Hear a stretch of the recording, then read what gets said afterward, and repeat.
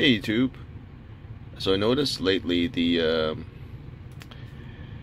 my range has been dropping. So even when it's fully charged at 100%, it's only giving me 424 kilometers. When I first picked up this car about 9 months ago, I had, when it's fully charged, 438 kilometers.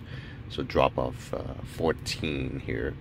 So I'm gonna do a recalibration of the Tesla 3 battery management system. So saw a couple of videos on YouTube on it, and what they say to do.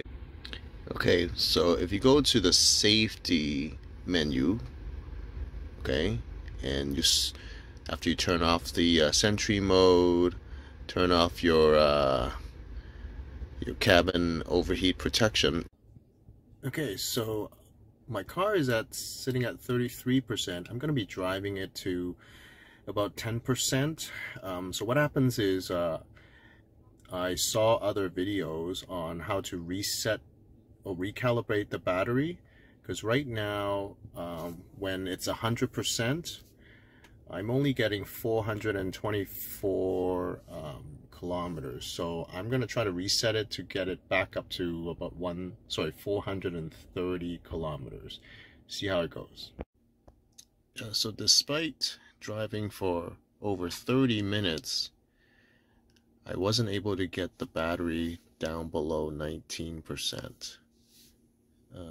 But I did get this warning. See, power off. You can actually turn off the vehicle by pressing that. Are you sure you want to turn this back on? Place your foot on the brake to turn the power back on. So there you go. The car is now off, although the headlight's still on the outside.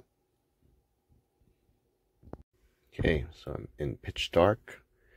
I'm gonna press on the brakes, and then there it is. The car comes back to life. And so you have to press on the brakes for this vehicle to come back to life. So that's how you put it into a deep sleep mode, I guess, by turning off the vehicle.